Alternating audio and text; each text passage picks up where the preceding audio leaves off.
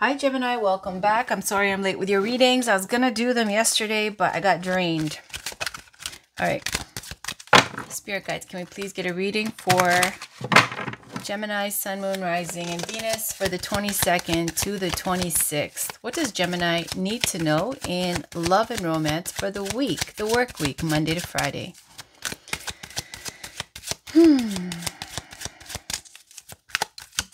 Thank you. All right, we got the Death card and we got the Lovers.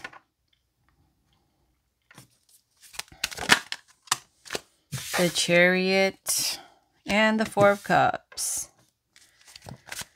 The Death card is saying that something has ended. You are in mourning or a huge transition. An old way of being is finished. There is a rebirth and a new beginning. That's why the Death card is not seen in a bad way. It's seen as a huge transformation in your life, in the way you are, in love, or generally, okay? The Lovers card, that's you, Gemini. It can speak to making a decision or a choice, but this is a love reading and it's saying this is about love, something that ended and a new beginning. So clarifying this Death card is the Love card. You got the Chariot, which is major arcana.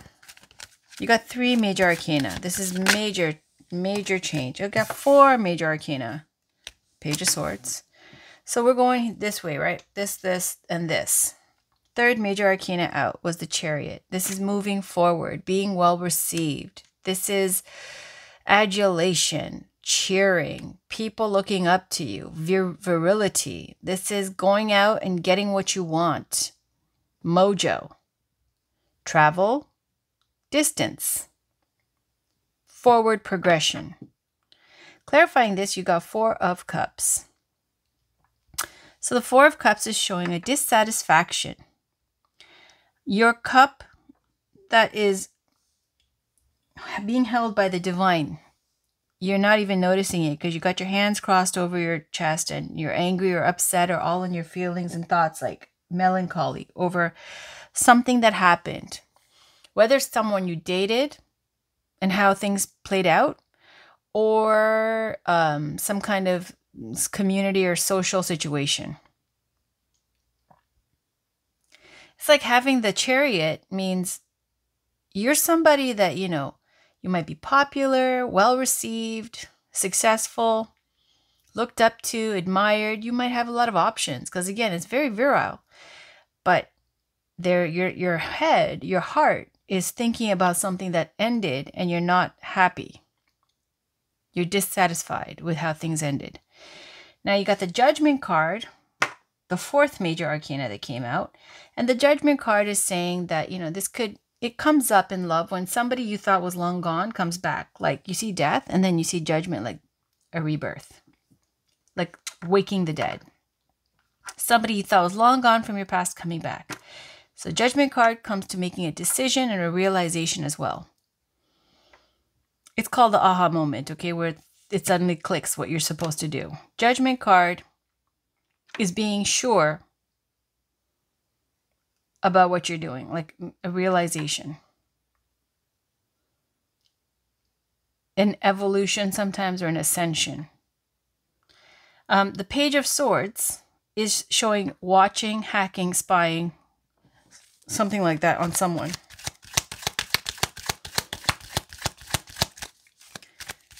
Keeping tabs on someone, collecting information on someone. What else is there for Gemini? 6 of Wands. Again, this is like the same energy as Chariot, except the Chariot would be like the Fate card version of the, minor arcana, major and minor.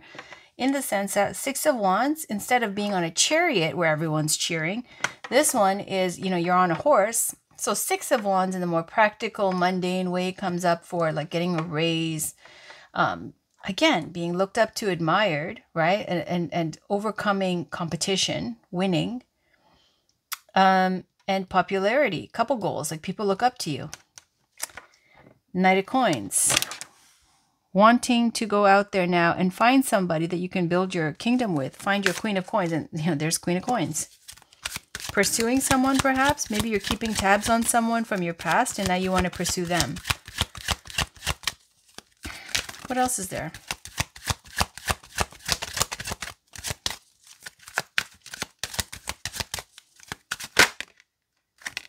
The Hanged Man. It's a card of sacrifice. And things not moving forward right now. There's like a pause or a hold. Energy of being stuck or waiting. 9 of Wands.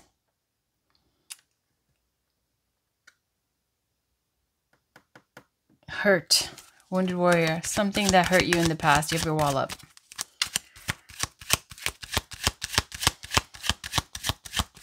Guarding what's yours. Vigilantly. Feeling like it's under threat. You worked hard for something and you're protecting it. So you have to like wait on pursuing or taking this leap of faith because you have to deal with some stuff first. All right. The Fool is a fresh start, clean slate, new beginning. And the Tower, it's sudden change.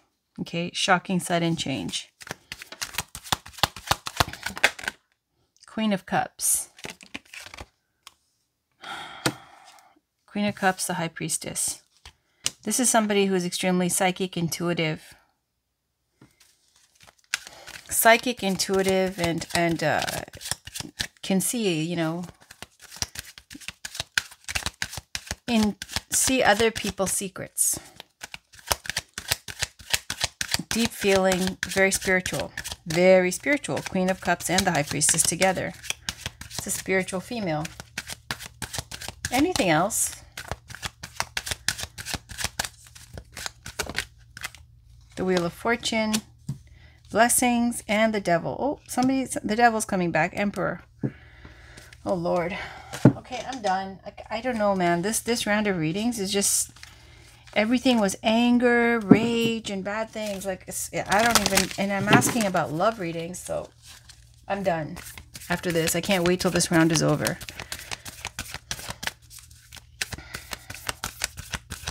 Can we get a card from Whispers of Love by Angela Hartfield for Gemini, Sun, Moon, Rising, and Venus? For Gemini. What does Gemini need to know in love and romance for the 22nd to the 26th? Hopefully this will give us some clarity about the cards.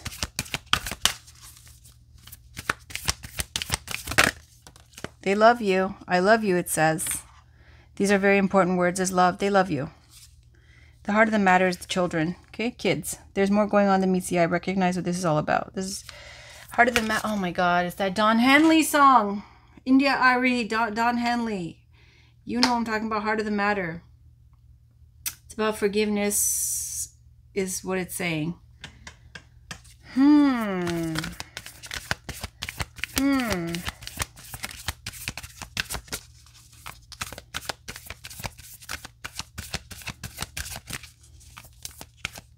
Anything else?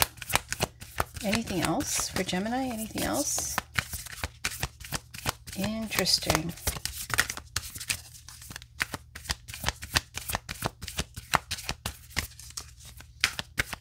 So it's hanging back because you were hurt in the past. Maybe the same person hurt you in the past. Somebody that's coming back that you thought was long dead and gone. Interesting. Well then. Is Gemini pining for someone? Yes, they are. They're in love. 4 of Cups. Somebody that burned them in the past. Oh, no. Oh, no. Okay. See? I go, somebody that burned them in the past. And look what, looky. Back to what you love. Your current situation is giving you an opportunity to reevaluate what you want. Embrace your emotions. Don't push down your feelings or judge your emotions. Is that what you're doing? Like, I will not have feelings for this person. They burned me last time. Speak the language. Oh my God, look, it's the twins. It's Gemini. Speak the language of love. Loving words have the power to change someone's life, including your own. Look at that. Physical touch is important. This is what you want to do. Oh, that's cute. Oh, that's cute. Thank you, Spirit. I was about to get upset with this reading. Let's get a crystal for Gemini. What does Gemini need to know for the 22nd to the 26th? What does Gemini need to know? Be kind to yourself. Pink opal. Let's cover that death card there. It's not bad, but yeah. Lepidolite. Recall your dreams. Anything else? Recall your dreams. Be kind to yourself. Are you hard on yourself? You're not allowed to have feelings. You've been hurt, but you have your guard up. You're going to sacrifice your happiness for others with a hangman. Anything else? Anything else? Then we'll move on to a goddess card and leave it there. Any other messages from Gemini? For Gemini. Sun, Moon, Rising, and Venus for the 22nd to the 26th in love and romance. Any other messages? These are the cutest cards ever. They're so charming. All right. Overcome your fears. Chrysoprase, allow yourself to receive. Carnelian, feed your creativity. All right. Now we'll end it with the last card, which is the African Goddess Rising by Abiola Abrams. Let's get a card for Gemini. Sun, Moon, Rising, and Venus. Final card. What does Gemini need to know, please, goddesses? What love message is there for Gemini? Thank you. Noonday Truth. All right.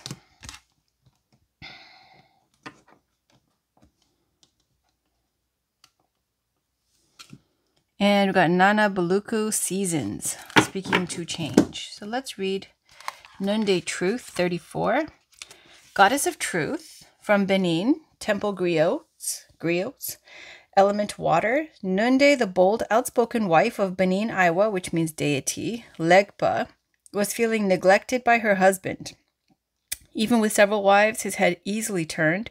So Noonday lived her truth, took her own lover, and became her own best friend. Her guidance: get real. What is your truth? Truth-telling matters. Being able to hear the truth matters just as much. Embodiment: tell the truth. Each person has their own version. Speak yours. Words have impact. Remember that we all have triggers. Think before you speak and listen with compassion.